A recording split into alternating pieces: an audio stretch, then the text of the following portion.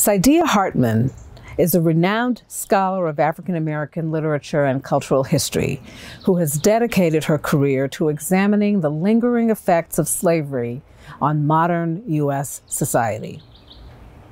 Across 3 books and numerous essays, Saidiya has stitched together lost narratives of Black lives, creating works that are powerful, provocative, and often deeply personal.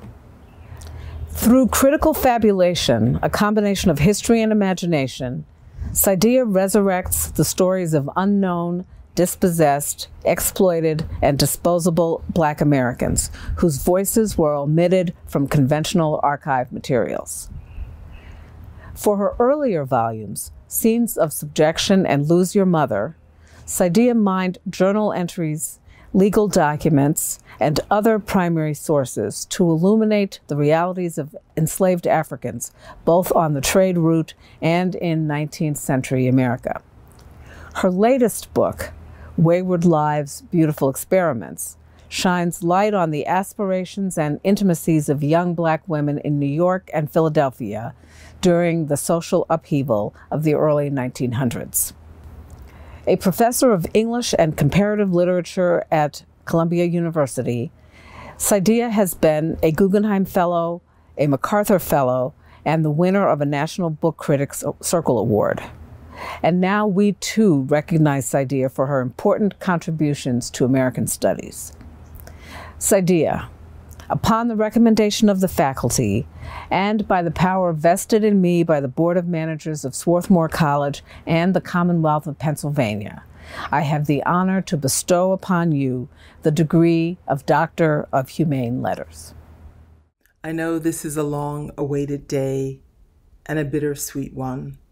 A virtual graduation is an experience akin to remote nuptials, especially because this moment is not a celebration of your achievement alone, but a celebration of the journey you have completed with your classmates, a journey guided by your professors and supported by your families. So congratulations. Looking into my device recording this, I feel the joy of this day and the sadness that I can't see you or shake your hands or look into your faces and wonder, what might they do?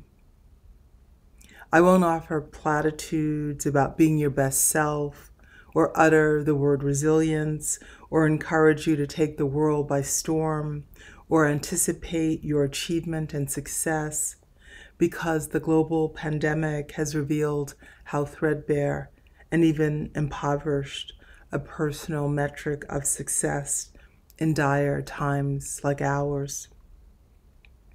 I am a historical thinker, so I feel ill-prepared and unequipped to say what this global crisis will produce, how it will change the ways that we live and work, how we make community and coexist. I don't know what its lasting psychic impact might be, or even who I will be when I re-enter the world. All I know is that the world will change and that it must change. The environmental and climate crisis, part and parcel of our emergent age of pandemics, and the fatal cost of the division between the global North and South, and in the U.S., the gulf between the minority who own everything, including the earth itself, and the rest of us, have been laid bare. The consequences of resource extraction, brutal accumulation, state violence, and the vertical hierarchy of life have never been more apparent, or its consequences more deadly. How many have we seen murdered? How many more names will we be forced to call in the streets? It has been a hard year for all of us, although even our suffering and loss has been determined by the prevailing social distributions of death, by the monopoly on the good life, by the division between those protected from the pandemic in the comfort of private homes and the essential and disposable sent out into the world to serve and to save the rest of us. Amidst the devastation and death of this year, I am embarrassed to admit that many good things have happened for me. I have received awards and recognition, including this honorary degree. I have attended international book festivals and literary galas and delivered distinguished lectures, all from the same table in my great room.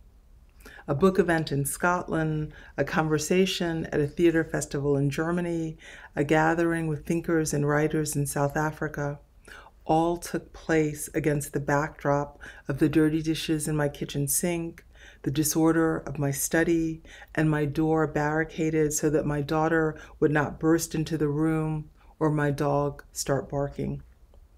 It all seems so weightless and unreal. The virtual is bereft of the solidity of gathering, assembly, ritual, and ceremony. And against the grand canvas of planetary existence, my achievements were small.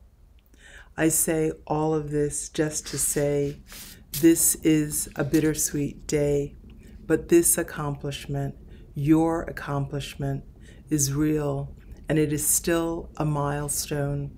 And when you remember this day decades from now, you will be reminded of this global crisis, that our lives are entangled with one another, and that how we might live on Earth is still an open question, and that none of us are safe unless all of us are safe. Thank you.